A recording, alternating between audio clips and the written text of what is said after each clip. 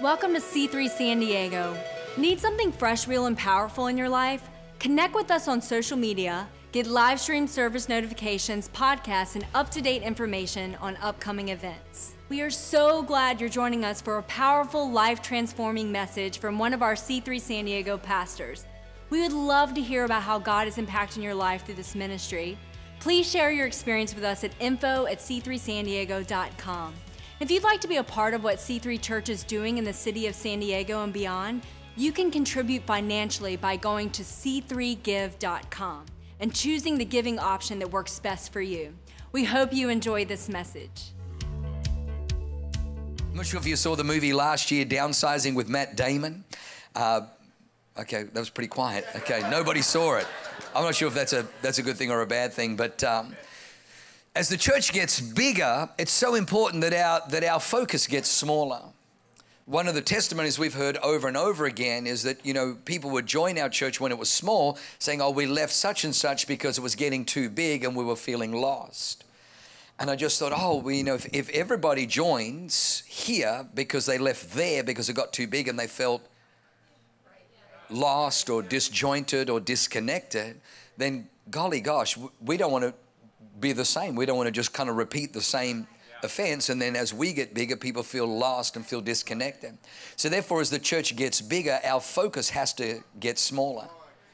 Our focus has to get smaller. And one of the ways we do that is through connect groups. Connect groups. Let me just say this. You should not try to do life alone. You should not try and do life alone. The first thing God said wasn't good was for man to be alone. First thing God said is not good for man to be alone. And you know what's interesting? Is that Adam wasn't alone. Adam wasn't alone. He walked with God. God walked with Adam in the cool of the day each and every day. And this is before sin.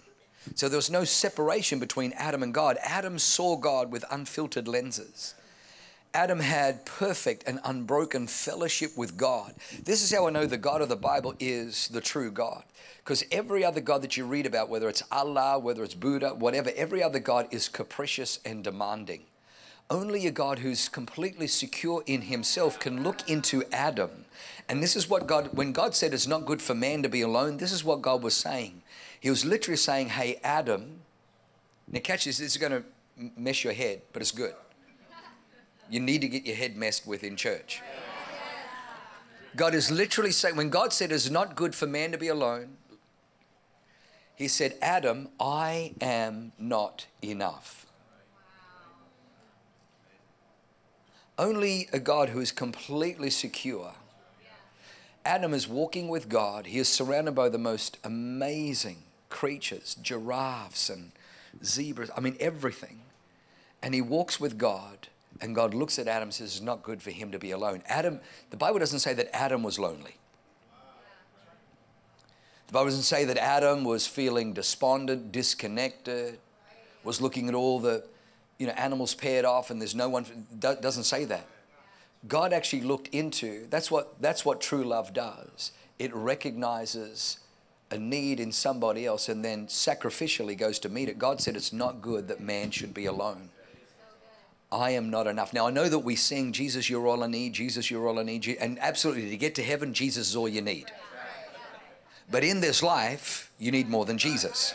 Let me just go a little bit deeper. When you meet people that don't do connection and relationship, but they do this, they are weird people. They are out of balance people. They're out of balance people. I was just with a couple, and the years and years of marriage issues just swept under the rug, finally got too much. And so I said, well, what did you do? We're separated. What we did was we did 40 days of prayer and fasting, for God to heal. And I said, well, you don't understand. And they're like, well, surely that would fix it. And it's a noble thing. And you would think, well, as a pastor, you ought to be encouraging people to do that. And absolutely, I think it's a good thing to seek the Lord. But I said to them, even at the end of 40 days of prayer and fasting, all that you would have done is healed this. And God may have healed your heart and healed your grievances, but you unfortunately still have to go back to this. How many people know that the cross is this? A young lady came up after the 8:30. She said, oh, did you realize when you were doing that that was the cross? I'm like, oh, sweetheart, you picked it up. How beautiful. That's exactly what it is. Because Jesus didn't die just to repair this. He also died to repair this. And it wasn't God causing the bad marriage. It was dysfunction causing the bad marriage. So you need to be in a connect group. You need to be around other people. It is not good for man to be alone. You need to be around other people. As iron sharpens iron, so a man sharpens the countenance of his friend. And there's something about other humans. Well, hang on, I don't like other humans. They let me down. They smell. They're obnoxious. They're rude. Exactly. Because the only way you get to exercise the muscle of forgiveness, the only way you get to exercise the muscle of grace and mercy and long suffering, one translation is patience, but the proper translation is long suffering, is around other people. Because there are times where you're like, I love the Lord, my God. I want to murder them. And you're going to find there are bipolar moments. I just love Jesus, but I want to kill everyone. And you're going to be in those moments. And that's how you grow. You actually grow. I left the church. Oh, why'd you leave it? I got offended. You got offended? How did you get? Somebody was rude to me. I've eaten in restaurants where the waiter was rude.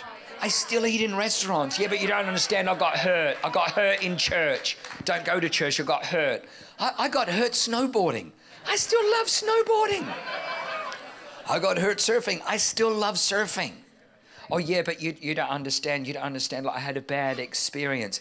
I had a bad experience with Indian food. But if you said to me, what's one of your top 3 favorite foods? Indian. I still eat Indian food. But when it comes to the church, it's like, we need to raise people with some backbone. Now listen, the only way that you grow is you got to be around some people that don't have it all together, where you're like, oh, sugar. You need some oh, sugar moments. Anyway, so our goal is, as the church gets bigger, to make sure that our emphasis is smaller so we can grow bigger people. As the church gets bigger, we want our emphasis to be smaller. We want to make sure that every single person that walks through this church feels loved, feels welcome, and feels that they can find a place where they can connect and do life with other people. The Bible says 1 sets flight to 1,000, 2, 10,000. There's something powerful that the devil wants to rob you of just trying to get you to soldier it alone, get you to go alone. The Bible says 2 are better than 1. If 1 falls down, who can help him up? But if he has someone with him, he can help him up. 2 are better than 1. 1 can be overpowered, but 2 can withstand him. 2 are better than 1. You need other people in your life. Somebody say amen. Now let me just say this. The Bible calls that discipleship. Discipleship is in a church, you doing life with other people. That's how God disciples. But the goal of discipleship is for God to deal with the little things in our life that make a big difference. Discipleship is God being able to deal with the little things. Because you know what? If you just do life by yourself, and it's easier, because you can just wear the facade to church, because nobody sees into your world. So you can walk into church blessed and highly favored, and you've got that veneer all polished, and you look like super Christian. Oh, you don't even have bad breath. You're so anointed. I used to use Lynx, but not anymore. I got anointed, and now my underarms don't even sweat.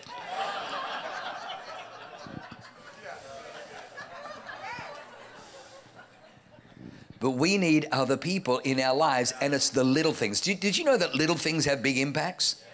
See, in this movie that came out, Downsizing, the whole emphasis was this, theory that the earth is overpopulated and overcrowded, and therefore they're shrinking people down to 5 inches, and they're creating these little dollhouse communities for them, and $80,000 here in this world, in that world, is equivalent to 12.5 million, and you can live in mansions and all this kind of stuff. And so all these people are, going through the procedure. It's non-reversible, and they go back only to find that when they get into this so-called perfect utopian existence, that they have the same issues and the same greed and the same struggles and the same loneliness and the same insecurities and the same crime and the same backbiting there, because how many people know that wherever you go, there you are? See, sometimes we think, well, if I just change geography, maybe if I just change jobs, if I change my haircut, if I change my clothing, if I change my fashion style, if I change my spouse, then everything will be different. But this is what I've discovered. Every issue in my life actually is revealed by the world around me, but it's actually something that is internally in me. So we think the conflict, because it's being exposed by my spouse, it's being exposed by my job, it's being exposed by my friends, it's being exposed by my community, it's being exposed. We think if we just change that, but it's actually not that. I can save you a heck of a lot of money. It's actually not that. It's what's happening on the inside of you. It's actually what the changes happen on the inside of you. And so today I want to talk about 3 little things that have big impacts. Now, I discovered that little things can have a big impact when Leanne and I were in New Zealand. We were youth pastors, and we decided that wouldn't it be a great thing to take our youth leaders? We're thinking, what kind of bonding event can we do with our youth leaders? And we came up with whitewater rafting. Now, New Zealand is different to San Diego because San Diego has 300 days of sunshine a year. New Zealand has 300 days of rain a year. Well, this was 3 weeks of torrential downpours where all the rivers and everything's swollen. And so grade 3 rivers were now grade 5. And they closed the rivers, they closed the whitewater rafting down because it was, the rivers were flooded. And so anyway, our booking was there and they couldn't find another date. They said, listen, why don't you just come on down? Now, right there, I should have realized, as the youth pastor, I'm putting lives in jeopardy. So anyway, we get there. And because I found out that I was a youth pastor, I was going to be in the first boat to see if the river was safe. And so we were coming into this one waterfall, and it's a grade 5 waterfall, and I'm in the front, and the guide's in the back. And to go over this waterfall, it's about a 30-foot waterfall. To go over this waterfall, he says, what we're going to do is we're going to paddle really, really hard to get the nose out. And then when I give the command, you drop and you put and you lay back so that, it goes like this. So next to me is a young lady who, God bless her heart, I brought her because confidence wasn't her strong suit. Now, see, you're smarter than me. You can already see where this is going.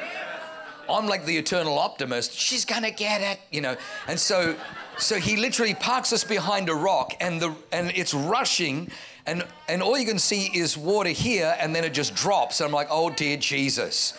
And from here, it doesn't look 30 feet, it looks like 300 feet. And so he says, this is what we have to do. Everybody has to paddle hard as they can. We've got to get as much speed as we can to get the nose over so that we don't go nosedive. And that's what we got to do. And everyone's got to paddle. And when I give the command, not before, when I give the command, and we're like, so like, okay, so now. And so we're all paddling like this. Well, we get about maybe 15 feet from the edge. And she goes, I can't do it, I can't do it. And she just throws herself. And so when she stops paddling, and I'm still paddling like this, because I'm paddling.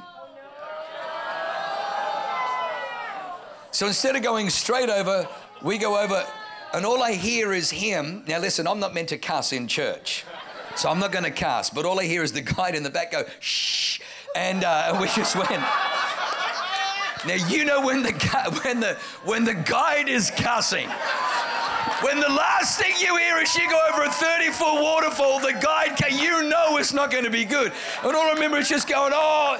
And the next move underwater. Now, what they taught us is when you go under, don't go flat and don't try and fight, because the water is pushing you down. Just put yourself into a ball so you have the smaller surface area, and it'll push you right down, but you'll spin and come back out.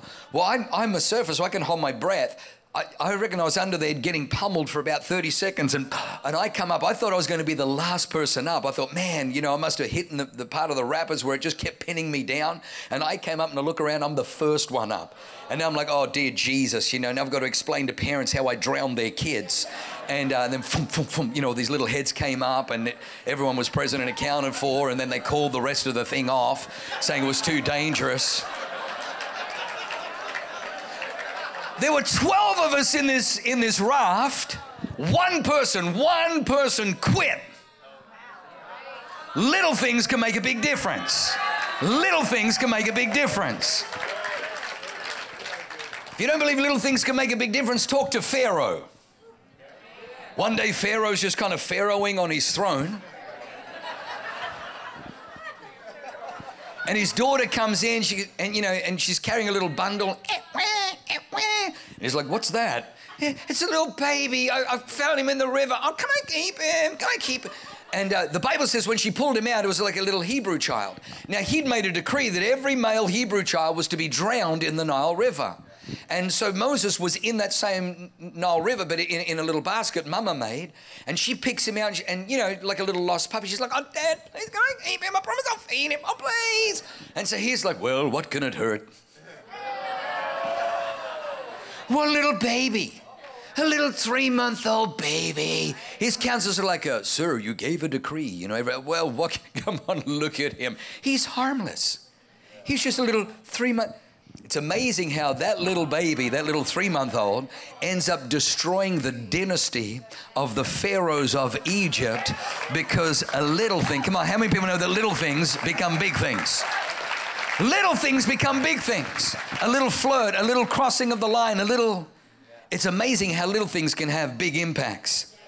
It was a little thing. December 1, Montgomery, Alabama, 1955, that one woman, Rosa Parks, refused to go to the back of the bus. Refused to go to the back of the bus.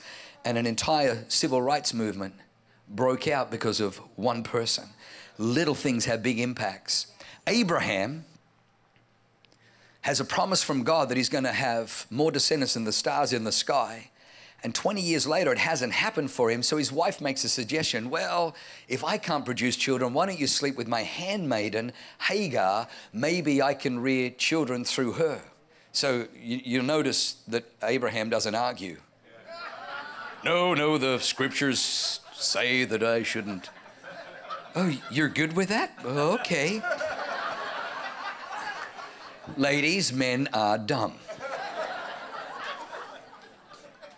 That's just the first key with a marriage. Just assume.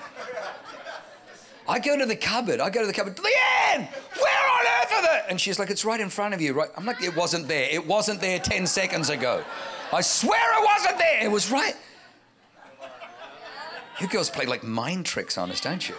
Anyway, and so Abraham, you know the story. He sleeps with Hagar, produces Ishmael. And today, God prophesies and says Ishmael will be a wild man. His hand will be against his brothers all the days of his life. 12 nations will come from him. Today, the conflicts and the bloodshed in the Middle East that have been happening for thousands of years happened because of one indiscretion thousands of years ago in a desert, in a tent, with Abraham and Hagar and everything. Don't tell me that little things don't have big impacts. Little things have big impacts. Somebody say amen. So let me give you 3 areas that I believe, 3 little things in our life that make big impacts. The first one is what I call the eye, but the scripture says a bountiful eye will be blessed. Come with me to the book of Proverbs, chapter 22, verse 9. The book of Proverbs, chapter 22, verse 9. It says that he that has a bountiful eye shall be blessed, for he gives. Everyone say gives. For he gives of his bread to the poor. He who has a bountiful eye. Well, what is a bountiful eye? It's not beautiful eye, it says bountiful eye. Bountiful means to abound, means to have more than enough, means to be generous. Some translation says he who has a generous eye, he who has big thinking. It's amazing, the world that you and I live in is largely determined by the way that you see it. It's determined by the way that you see. Now, you may say, well, hang on, Pastor, that's easy for you. You're one of those glass half full people. You're always positive. You're always optimistic. It's like, the twins. There were these twins. One was a pessimist. The other one was an optimist. And, every birthday they give them the same gifts. Every Christmas they give them the same gifts so there wouldn't be any fighting. And the optimist, he's like, oh, my gosh, I love this, my favorite toy. And the pessimist is like, oh, I hate this. This is the worst day ever. Batteries probably aren't going to work and it's probably going to break. And so the parents don't know what to do. They're like, man, this is crazy. So they get in a psychiatrist and he says, listen, do this. You've got to balance things out. He says, this Christmas, for the pessimist, just get him the best of everything. Get him the best of everything. But for the optimist, who's always positive, but just get a big barrel of manure.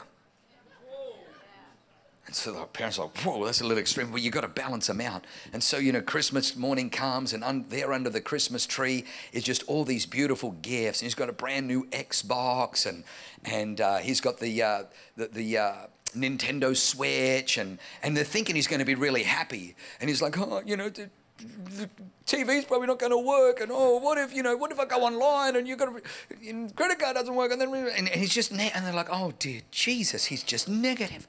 And then they're like, oh, and the optimist is like, oh my gosh, there are no presents under the tree for me. My present must be so big you can't fit. You're the best parents in the world. And they're like, oh no, how do we do this? Son, go up into your bedroom. And up in the bedroom, they put a half-ton of horse manure. That's his gift. And they're like, oh, this is terrible. And he opens up the door. And he goes, Mum, Dad, you guys are the best. And he dives into the manure. And he's in the manure and he's on his hands and knees, and the parents are like feeling really, really bad. And they're like, we're so sorry. Oh, come on, Mum and Dad, you can't fool me. Where there's this much manure, there's gotta be a pony.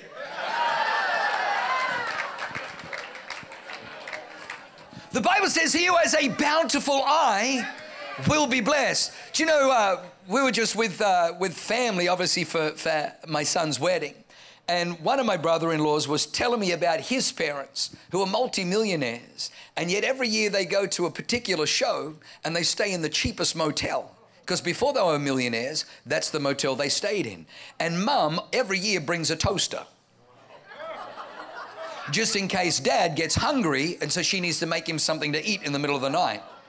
And so my brother-in-law is like, Mum, Dad, you do realize they have hotels that you can afford because you're multi-millionaires that actually have room service 24 hours around but they're like, oh, no, we can't.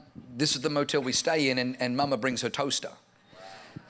They can enjoy this kind of lifestyle, but they don't. They have money.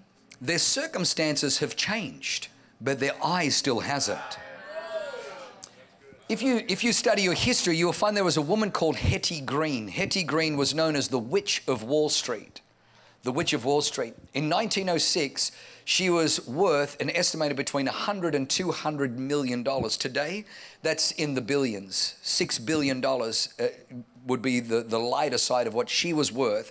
She was the richest woman in America. But she was known for her miserliness. She had one black dress. That's why they called her the Witch of Wall Street. She lived in an apartment in Manhattan, but refused to let her children turn on the heating when it snowed in winter, and refused to let them use hot water. She would send her kids out to go and buy the paper so she could read, and that's how she monitored the stock and the stock market, because she was on Wall Street. And then she would send her kids straight back out to resell the papers an hour, 2 hours later. She hated to spend money. When Ned, her eldest son, broke his leg sledding with his buddies, she didn't want to take him to the hospital because she didn't want to pay. So she dressed him in pauper clothes, and she disguised herself, and she went down to the pauper hospital, but ran out when they recognized her. She ran out with her boy because she didn't want to pay for any medical treatment for his broken leg. Well, instead of his leg getting better, his leg got worse and worse till gangrene set in, and they ended up having to amputate his leg. When she died, she literally left a fortune that it took 116 attorneys to decipher. And her kids squandered all of her wealth because they were so broken and so dysfunctional, because they had a mama who had all the wealth in the world but refused to spend one penny. She had wealth. She was the wealthiest woman in America, but she did not have a bountiful eye. She had a miserly eye. Can I just tell you, the Bible says, he who has a bountiful eye will be blessed. Now, let me just say this. There is a lie that many people believe. And the lie is this, that if somebody is blessed, if somebody prospers, if somebody becomes rich, therefore somebody else has to be poor. If somebody becomes, because what they say is, and this is the vernacular that they use, and we just accept it, oh, that's so right. You know, that if someone gets a big piece of the pie, someone else has to have a small piece. If God, or if this world was a pie. But nowhere in the Bible does it describe God as a pie. In fact, the Bible describes God as a river. That God is a river.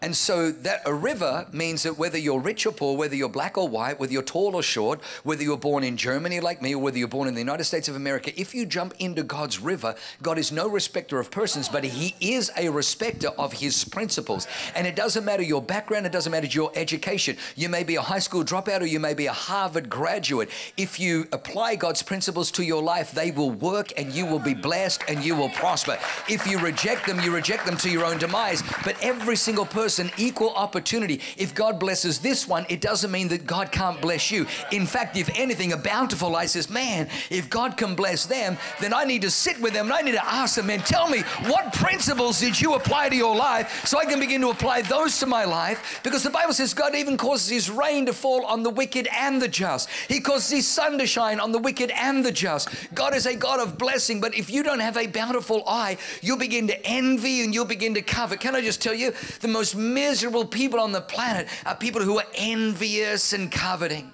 Do you know, one of our friends in Australia, who's an extraordinary worship leader and recording artist, was sitting on a plane, and because of her status, because of how much she flies, because she's in demand all over the world, they bumped her up because of her status into business class. And she's sitting there in business class, and a lady walks past and recognizes her sitting in business class and immediately starts piping off. Business class, that's it, I'm not buying another one of those albums, business class. And made this person like feel embarrassed and feel ashamed for getting an upgrade. Now, she bought the same ticket as this lady. She bought a ticket in economy, but because of how much she traveled and because, you know, people recognized her, the airline wanted to bless her. This other person had such an issue with coveting, had such an issue with envy, that she made sure that she was not going to enjoy business class, that's it, and made her, you don't want to be that person. That's a miserly person. That's a miserly spirit. That's a small world. God wants to deliver you from that world. Do you know what the Bible says? Rejoice with those who rejoice and weep with those who weep. Now, can I just let you in a little bit of a secret? I need to be in church every week. Well, hang on, but you're the pastor. I'd love to tell you that the day I graduated from college, the day I graduated from seminary, I no longer struggled with sin.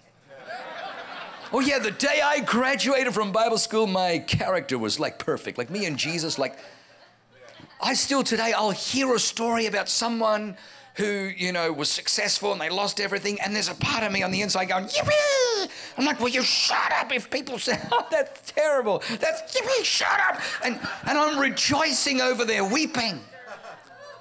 And then when someone is, you know, is weeping, it's like, man, what is wrong with me? I find that I need to be in church and I need to remind myself, the Bible says, he who has a bountiful eye will be blessed. How many people want the blessing of God to rest on them? Make a decision.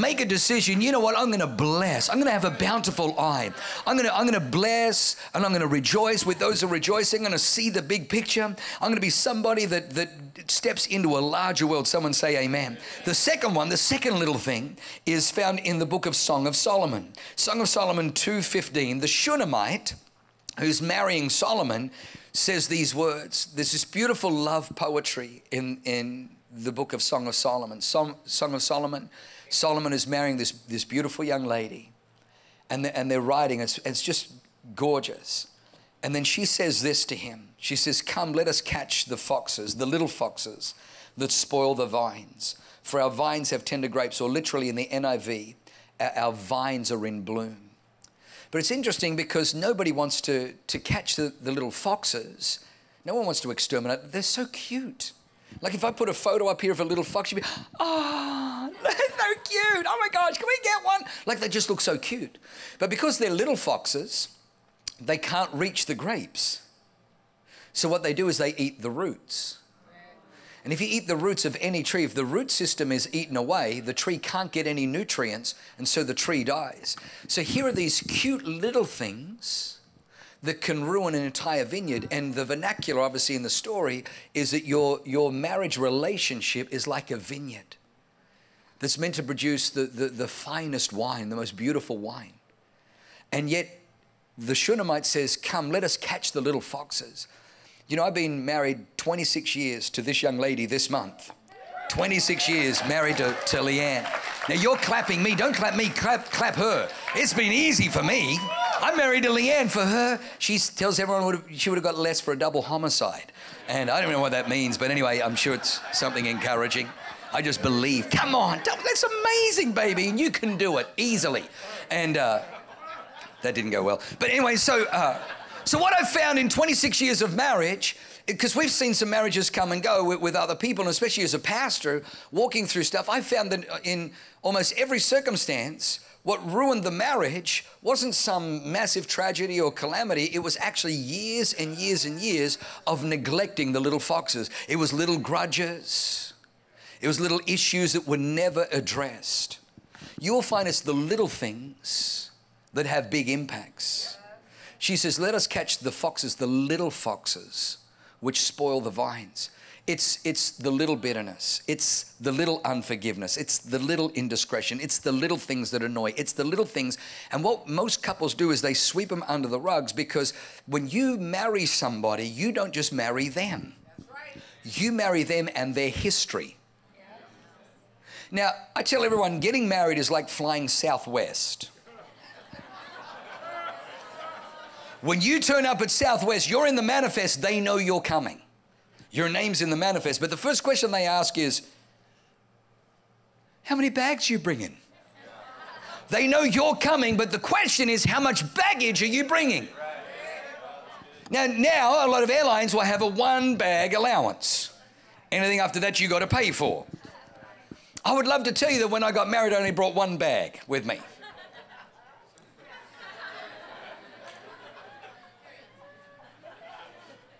I had so many bags. Leon, like, what the heck is my bag? Do you know what ruins me? It's not the person. You fell in love with the person. It's the baggage that destroys the marriage. And so marriage is learning how to be a good baggage handler. But what we do is, you know, Leanne sees my baggage and grabs it and hits me over the head with it, and then I'm like, well, I've got to retaliate. What about your baggage? And I grab her bag, and next one, keep going, kids, and we're bashing each other in the head with our baggage. Marriage is the unraveling and the dealing with each other's baggage. If I go a little bit deeper, let me just tell you this. Marriage is actually lowering the drawbridge. The drawbridge. Too often we're too fortified castles. And if you hurt me, I'll hurt you right back. And the person who hurts the hardest or hurts the most, well, that's the person who wins the argument. The person who cuts the other one down, all you do is you fortify. One of the saddest things I see is you know, people who are, well, you know, we decided to stay together for the kids. What? That's not God's best. Now, absolutely, it's noble, stay together for the kids, but don't end there. That's the beginning, not the end. If you can just deal with the little foxes, if you can begin to deal with, let me just say this to you. Well, you know, we just never argue. Do you live in the same address?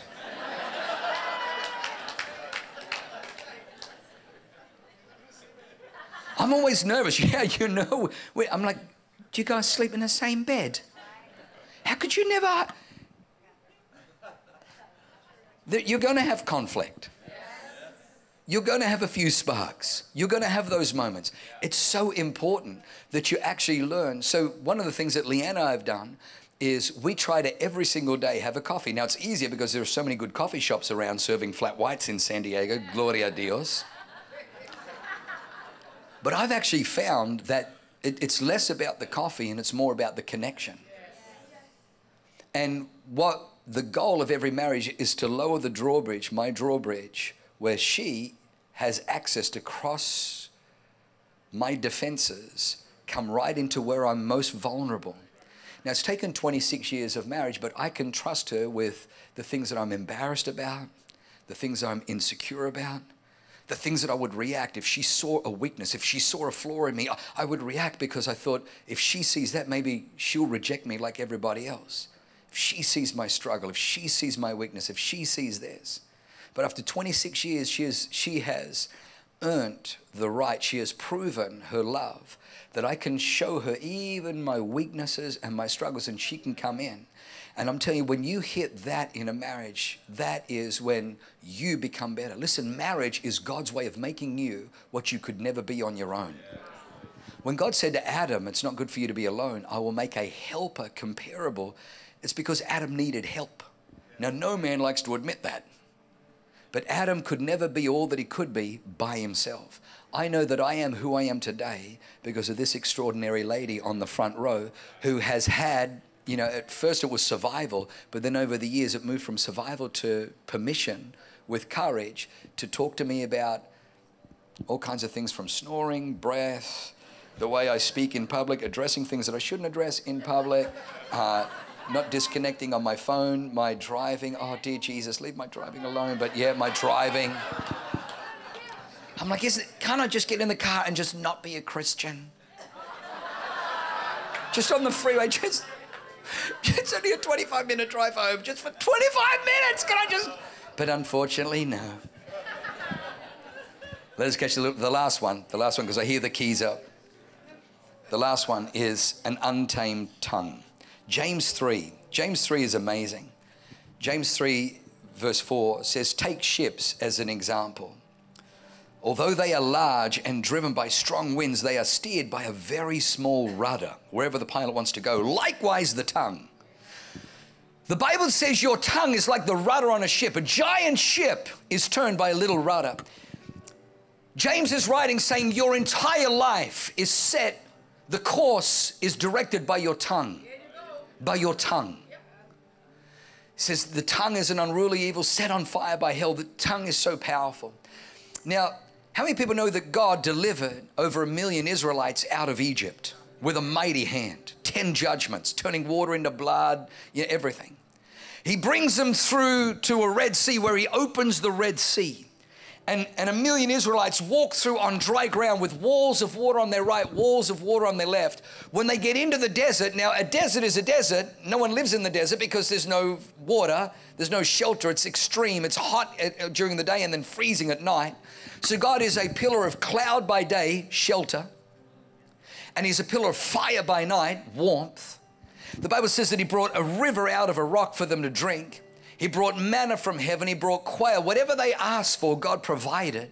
He provided for them for 40 years, and yet that generation didn't make it across the Canaan into the promised land. Sorry, across the Jordan River into Canaan, the promised land. It wasn't because God ran out of power. In fact, most Bible scholars will tell you it was an 11-day journey, and yet 40 years later, they were still in the desert. And if you read it, the reason they didn't make it in was because of their complaining. It was because of their negativity. It was because their confession was, it is hopeless. It was their confession was, it can't be done. It was their confession is that there are giants in the land. The cities are fortified. It's a land that devours its inhabitants. The people are too numerous. They are mightier than we are. We were like grasshoppers in our sight. We were like their confession. They walked. They had the baptism where God opened the Red Sea and they saw walls of water. When they got to the other side and they saw the Egyptian chariots coming behind them with Pharaoh, driving the chariots with the greatest warriors. And then they saw Moses stretch out his hand and drown the entire Egyptian army. Egypt went from the most powerful nation to the most vulnerable nation in one moment. They saw this. They were eyewitnesses, and yet they wouldn't change the disposition on the inside. They kept speaking out of their pain. They kept speaking out of their past. They allowed the pain of their past, that they were slaves for 400 years, dictate the way that they spoke. And they spoke it as hopeless. They spoke, we are victims. They said, we're like grasshoppers in our sight. We're like grasshoppers in. It was their confession. When Nimrod was building the Tower of Babel, for God to disrupt that project, he didn't send a fire, he didn't send a flood. To disrupt the project, all he had to do was change the language. When he confused the language, everything fell down. The Bible says, death and life is in the power of the tongue, and those who love it shall eat its fruit. A lot of marriages struggle because Proverbs 31:28 says that this woman is extraordinary because her children rise and call her blessed. Her husband also, and he praises her. Verse 29, many daughters have done well, but you excel them all. His language creates a culture in the home that causes her to thrive, that causes her to flourish. Everything rises and falls on your tongue. When Jesus was standing on the platform beside Pontius Pilate, and all the people are yelling out, crucify him, crucify him. Pilate's interceding, saying, but why? What crime has he committed? And they're yelling stuff out. And then Pilate's looking at Jesus thinking, come on, dude, help me here. I'm trying to save your life.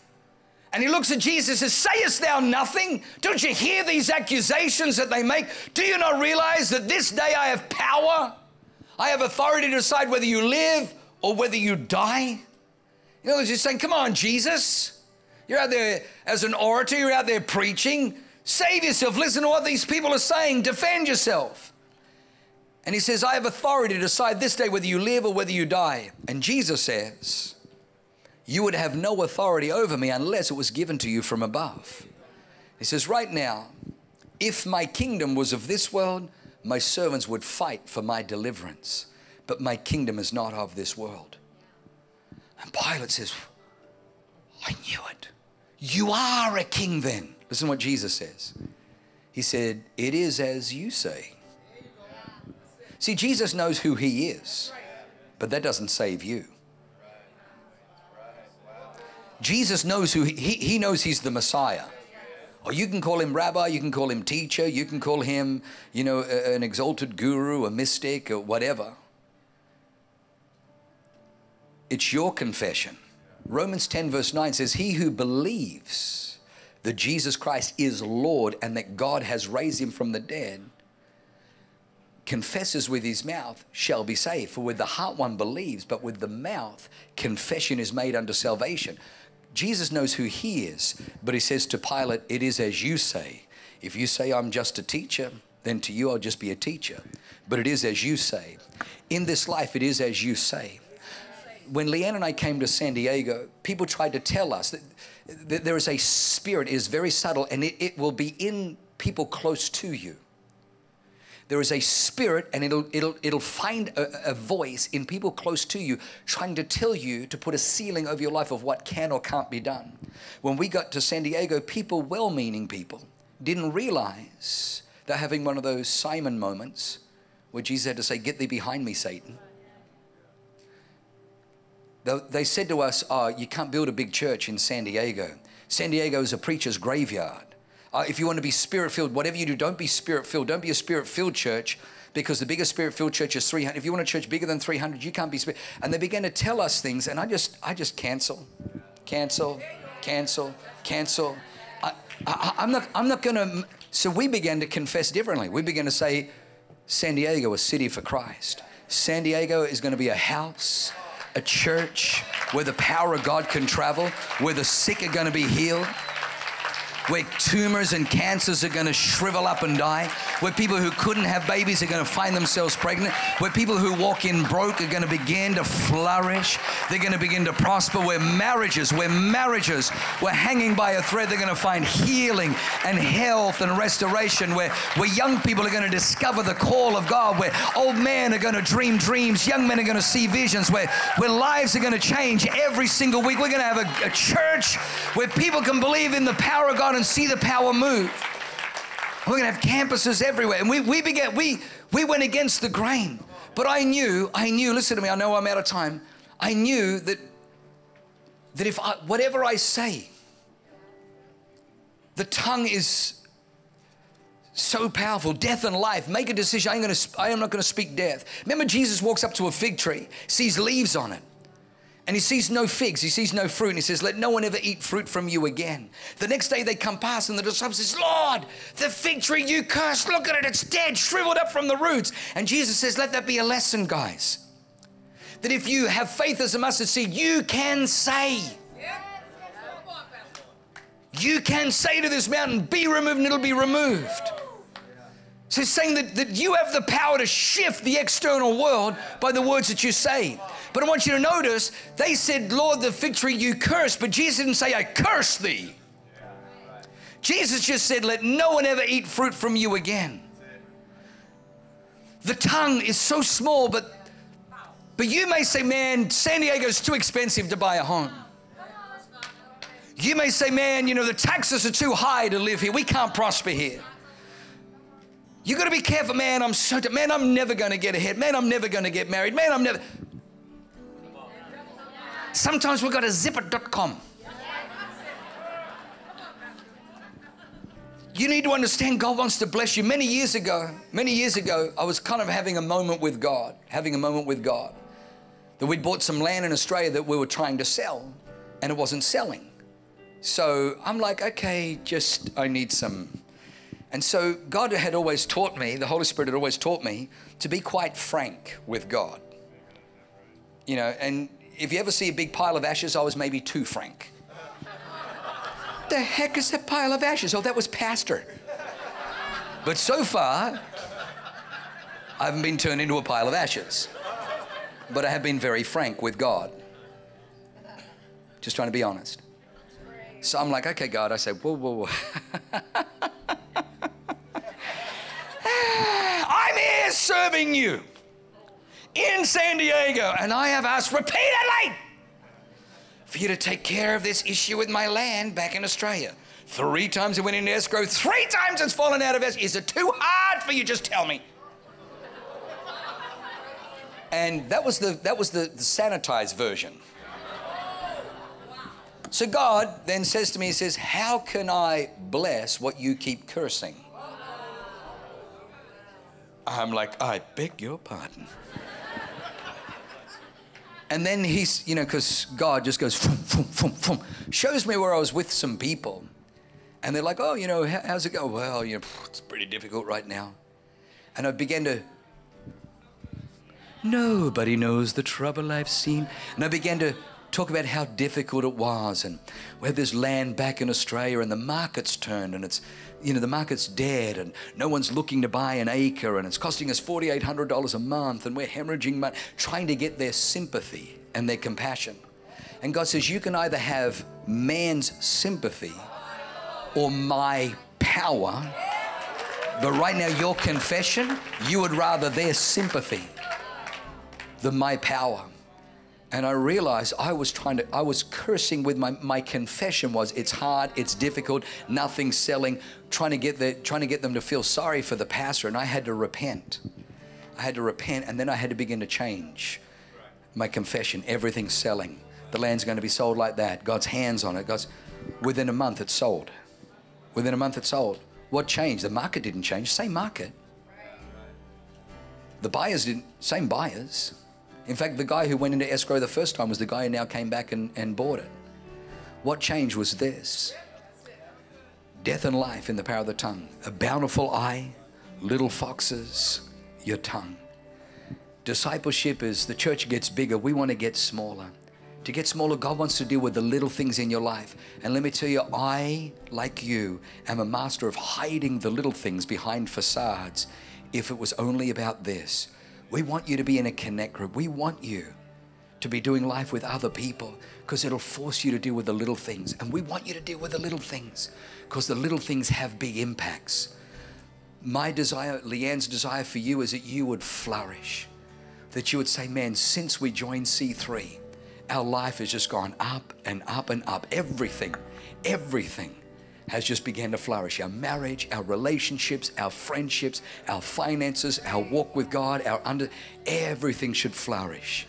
Psalm 92 says, those who are planted in the house of God, blessed are they shall flourish. We want to see you flourish. Amen.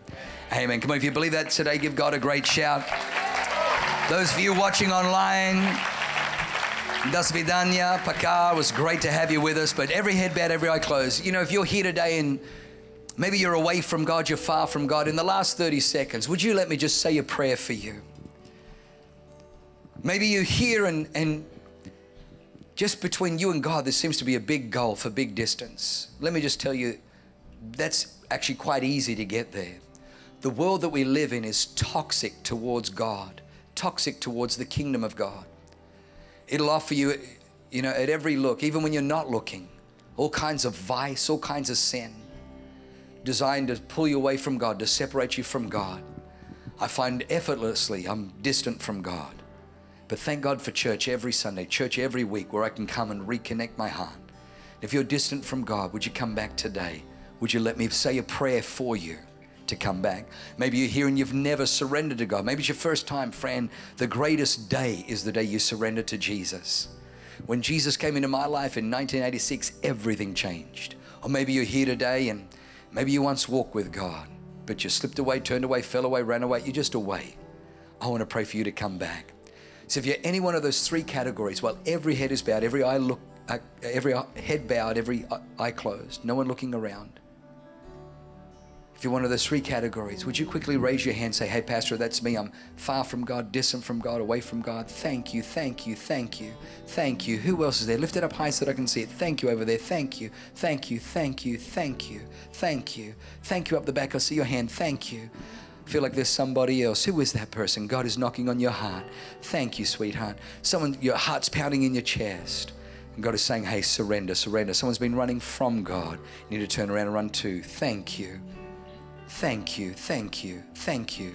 Still feel like there's someone else. Thank you, sweetie. I see your hand, darling. Who else is there? Thank you up there, young man. I see your hand. I still feel like there's one more. God's going after somebody. You grew up in a Christian home. Thank you, thank you, thank you. You grew up in a Christian home.